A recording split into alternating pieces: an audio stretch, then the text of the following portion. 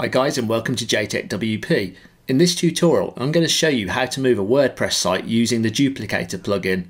I've got a client that's got an old site and I'm replacing it with a brand new site that I've built on a demo server. For this tutorial we've got the live site and the demo site. Here's our old site which we're going to be replacing, and here is our new site which I've just made using Elementor, so it looks a lot better than the old one. The first thing you want to do is go into the dashboard on your new site, go to plugins, add new, and do a search for Duplicator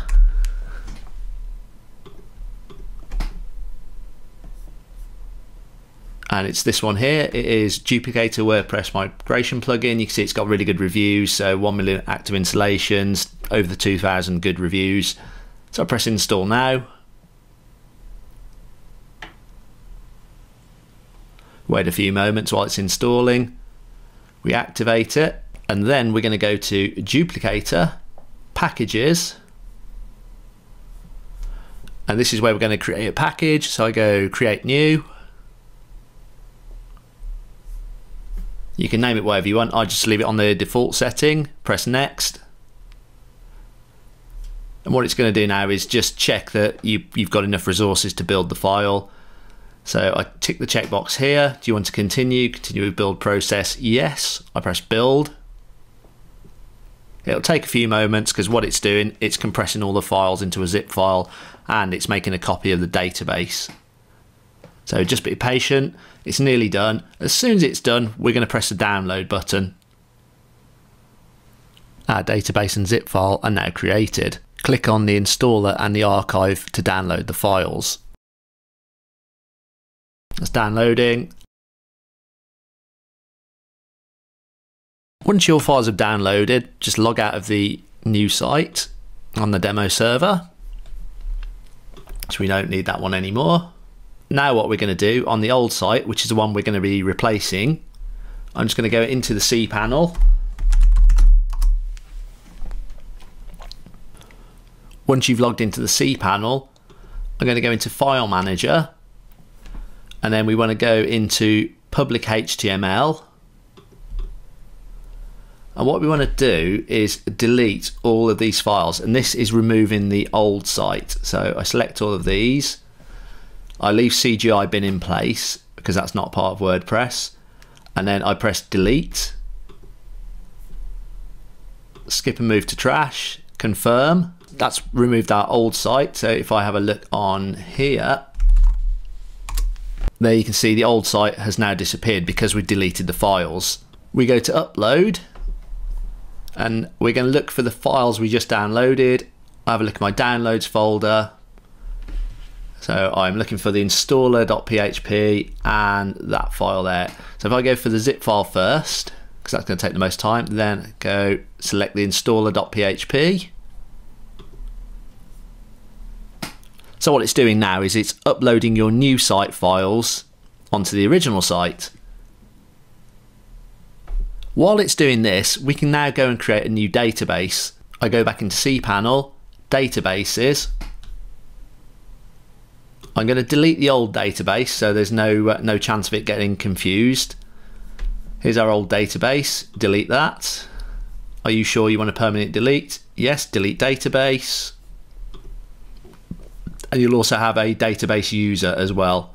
So I'll go down to current users, delete the current user, press go back. So we now see that current databases, there's nothing in here.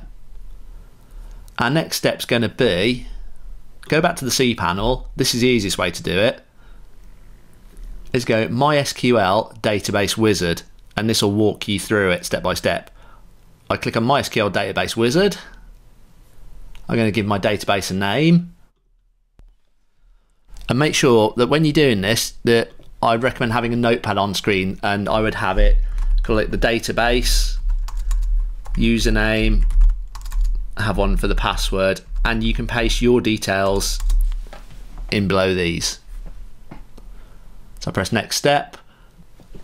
We create a user, go into password generator, I prefer going to advanced options, setting it to 18, as this gives you a stronger password. I've copied this password to a safe place, use password, and press create user. The next step is it will show you your username and database. Tick all privileges, next step, and that's it, that's your database created. Once your files are both showing 100%, you can close this window, open the live site URL, then click on installer.php, setup. We can see all the archives successfully detected, validation, permissions pass, options. I've read and accept all terms and conditions. Next. This is where you need to paste in your database settings, such as database, username and password. I'm going to go ahead and do that now. As soon as you've added your details, test the database and it should light up green. Okay, requirements have passed, notices are good. I press next, OK.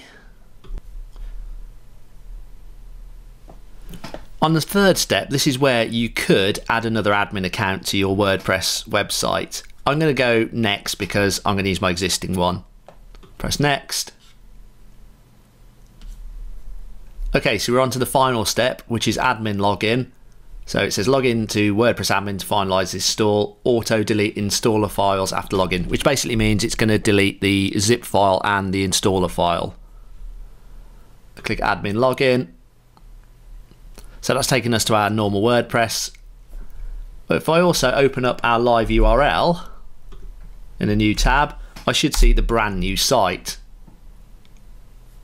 Okay, happy days. So our new site is live and it's all working. I highly recommend that you check all your pages, make sure there's no images missing, all the pages are working correctly.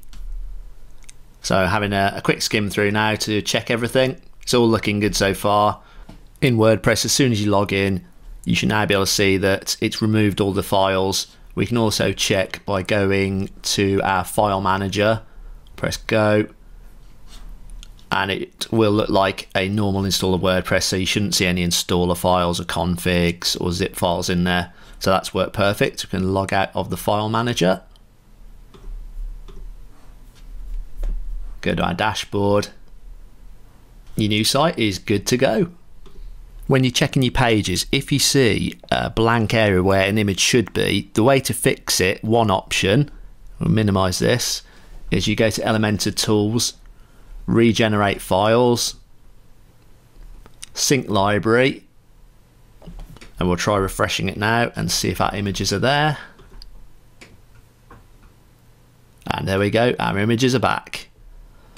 That's a quick way of fixing your site. If some of the files, you think most of them are working, but the odd one or two are grey like we've just seen, that's how you fix it. That's how you move a site using Duplicator.